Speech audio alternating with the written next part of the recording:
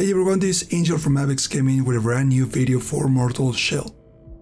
Here I am going to show you how you can switch shells and weapons in the game, because this is something that the game doesn't explain and it's kind of confusing to discover in the first couple of hours as you play. Let's start with shells. Once you have acquired more than one shell in the game, and in case you haven't, here's a quick video for the location of each one, you will need to do one of the two different methods to do the switch. The first one is to go to the bell tower in the middle of the forest where you find Sester Genessa, and select any of the shells you have found so far that will be lying in the crypt.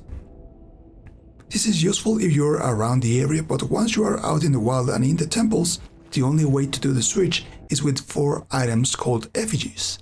There's an effigy for each shell: Harros, Eredrim, Solomon, and Tiel, which can be obtained randomly while looting.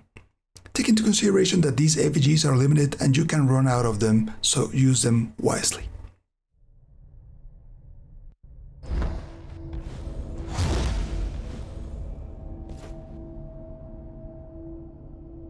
Now the same thing applies to weapons. There is a weapon rack on the second floor of the bell tower, and there you can freely switch from one to the other. And again, if you haven't found these weapons, here's another video that you can check out for you to expand your selection. So to do the switch remotely, you will need 4 different items that correspond to each of the weapons. For the smoldering hammer, there's the discipler's rack. For the hammer and chisel, the sester's binding. For the hallowed sword, the tethered vestment. And finally, for the martyr's blade, the martyr's shawl. Each of these is located near the entrance of each temple, so keep an eye for them in case that you find them.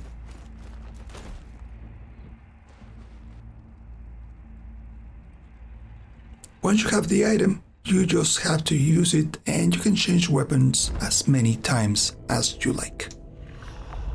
Hope this was useful and shed some light. Thank you for watching, and keep enjoying Mortal Shell.